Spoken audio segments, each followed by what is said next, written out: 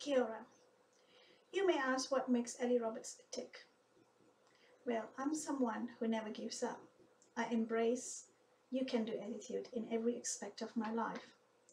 When I did Motatapu Marathon a few years ago, I told myself that I can do it, that I will cross the finish line.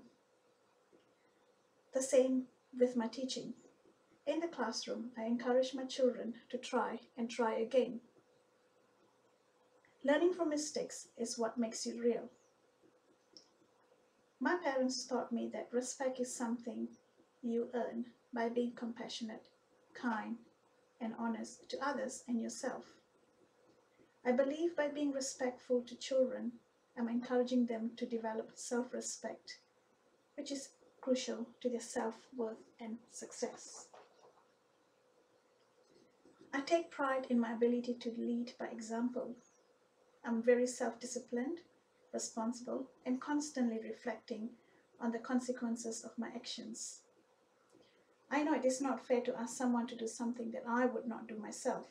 Therefore, as a teacher, I model acceptable behaviors and set high standards. Kia ora. You may ask what makes Ellie Roberts tick. Well, I'm someone who never gives up. I embrace you can do attitude in every aspect of my life. When I did Motatapu Marathon a few years ago, I told myself that I can do it, that I will cross the finish line. The same with my teaching. In the classroom, I encourage my children to try and try again. Learning from mistakes is